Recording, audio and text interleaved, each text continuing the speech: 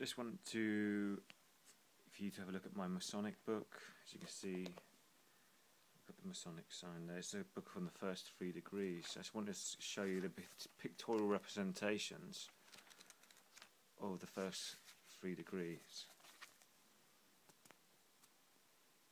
The first degree, as you can see, beautiful, nice and bright.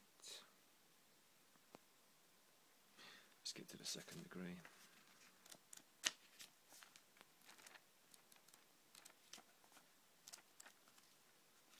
Here we go.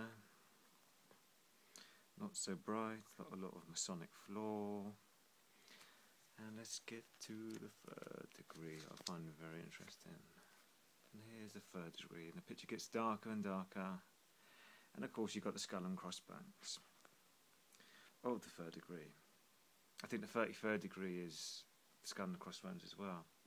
Must be to do with number 3 or something. But the skull and crossbones, to me, it represents death, and the picture's got darker and darker.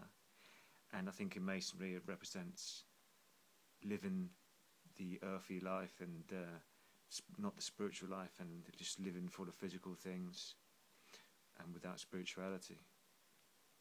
So there you go. There's my Masonic book of the 3 degrees. I thought I'd just show you that and let you have your own thoughts on it. Thank you very much.